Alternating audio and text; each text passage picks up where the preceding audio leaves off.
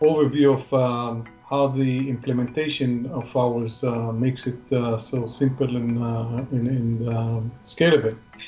Essentially, we are very much like single-phase direct-on-chip based solutions. We use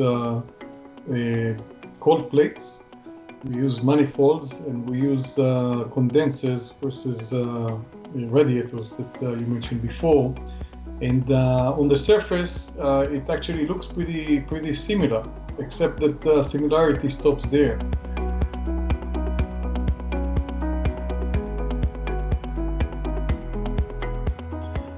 We approached it such that the liquid that we're using is dielectric, so there's no water in the server, which is one of the key enablers for both the customers and the technology. Not just that it eliminates the risk of IT meltdown altogether by the virtue of using this dielectric in the specific way we use it, we implement it. It makes the whole system much smaller and compact.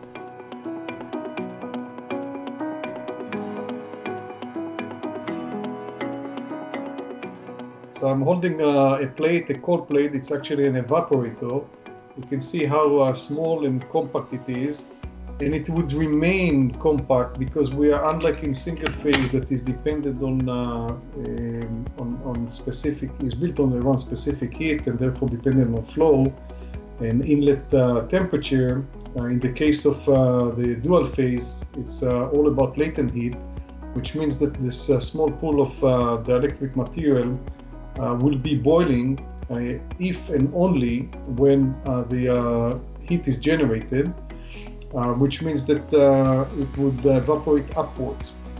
And that means that we are not bounded, we are not dependent on flow, we're not dependent on inlet temperatures, and therefore we are not bounded by the heat flux, nor by the amount of heat that is generated by the device, which gives a future-proofing within the same compact, slim design.